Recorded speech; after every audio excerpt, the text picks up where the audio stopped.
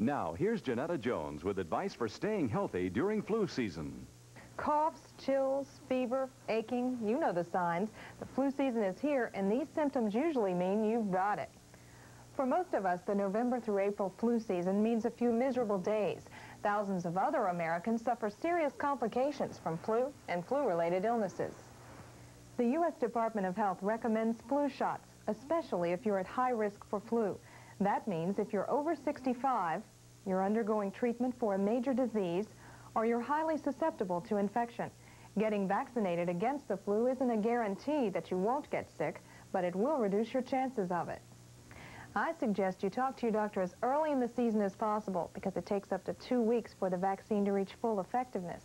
And you should know flu viruses change from year to year, so you may need to renew your vaccine every flu season.